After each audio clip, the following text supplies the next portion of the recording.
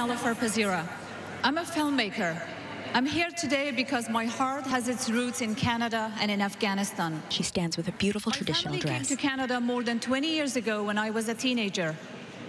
Nous avons quitté l'Afghanistan à pays et avons marché pendant des jours pour échapper à l'occupation soviétique. Nous sommes passés par le Pakistan et sommes enfin arrivés à Moncton au Nouveau-Brunswick. 2 young boys on donkeys. Survival is the first fancy word I learned in English. It summed up our decision to flee the harsh journey, the brutal memories of a war-battered country, and our refuge here. Ma famille et moi-même avons eu la chance d'échapper aux atrocités. Des millions d'autres n'ont pas eu la même chance. As a filmmaker, I see the world around me in snapshots, fleeting moments, color and light, and faces of individuals. Derrière chaque image, il y a une histoire. C'est l'ensemble de ces histoires que nous relaient les uns aux autres. I call both Afghanistan and Canada my home. I value enormously living in Canada. A photo of an older man staring into the lens of a dignity camera. and freedom don't come at the cost of one's life. A young man with his hand outreached, smiling. En 1994, les talibans ont pris le pouvoir. Footage of Human Afghanistan. rights disappeared. Women were prevented from leaving their homes without a man. Women in burqas. When Kabul was considered the capital of the widows.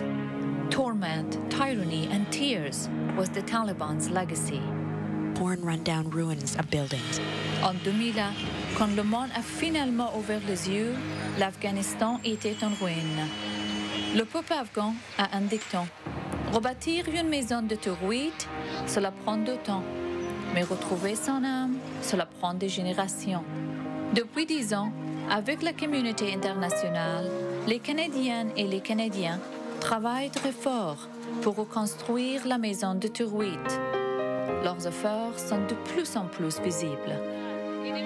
Once at a roadside restaurant, 2 young boys served me breakfast. They asked where I was from. I said Canada. Canada, they exclaimed. Canadians help dig a well near their village. They have clean water now. Photo of children by One of a my well. favorite hours in Afghanistan is in the early morning. Hundreds of boys and girls running to school. Their books in plain plastic bags. Their faces full of joy. The color of their hope reflected in their eyes.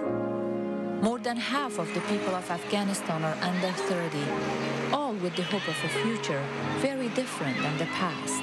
Girl holds a baseball glove in her hand and a baseball. Mon nom est Nelofer Pazira. Je suis cinéaste. Je suis ici aujourd'hui parce que mon corps et ses racines au Canada et en Afghanistan. Merci. Happy Canada Day.